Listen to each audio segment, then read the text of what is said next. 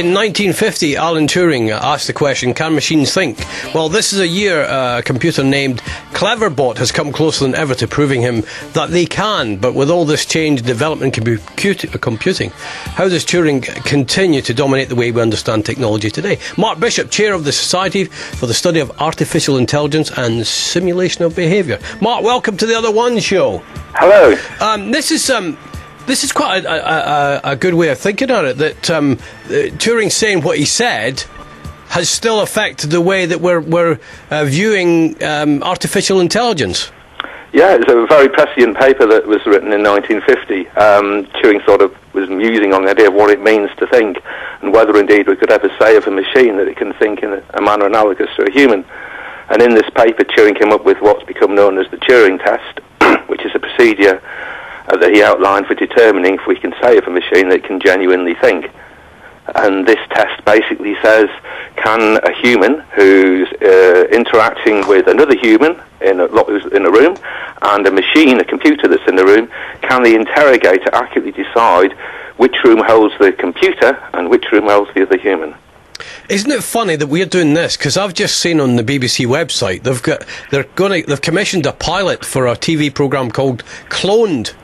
And I think the contestants have to decide out of 4 people which one is a computer-generated one. That's excellent. That's another version of the Turing test. That's a really interesting idea. One of the stumbling blocks with this, though, Mark, is this kind of emotional side, and whether that can be sorted out in a computer's memory and working sort of habits. Are we any closer to sorting that part out? That's a really interesting point that you've made there, because it's been pointed out that even if a computer, by following sets of rules, can give correct responses in a conversation such that at some point in time the computer might actually pass the Turing test and fool an interrogator that it's another human, it's extremely unlikely that the computer will feel anything emotional.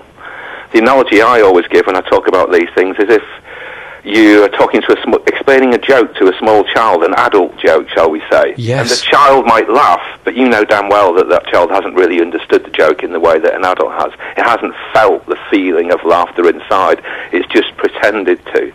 So it's a sort of difference between the simulation of a thing, the simulation of thinking, which I think computers will probably be able to do fairly well, and actually thinking itself. And I think there's something different there. And you really hit the nail on the head when you talked about emotions and feelings, because it isn't obvious to me how a computer program can ever genuinely instantiate emotions and feelings. Yeah, and of course, the other thing as well is when you give we'll carry on with the joke analogy a bit longer, Mark, is that sometimes you need the context, even where it's historical or even sociological. You need that moment to get that reference point to understand the joke. And you'd have to put piles of stuff into a computer's memory to go, well, the reason he said that, by the way, is this happened, in the previous times. Yeah, exactly. That's a difficulty, but you might argue that's a mere technological difficulty. If we had enough time to program these systems really well, you can imagine some team of geeks programming away for year after year, getting all this contextual information there. So it's possible to think that at some point in time,